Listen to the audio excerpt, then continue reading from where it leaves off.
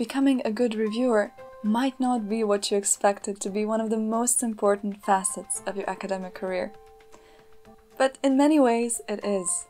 Without reviewers who devote some of their free time into peer review of other papers from researchers from around the world, we might not have such a high standard in science that we now have.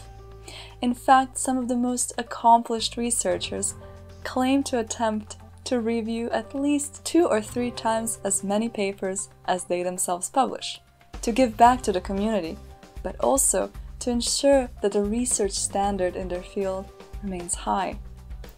If you're just starting out in your academic career as a PhD student in your late stages, or perhaps an early career postdoc, you might be wondering, how do I become a peer reviewer?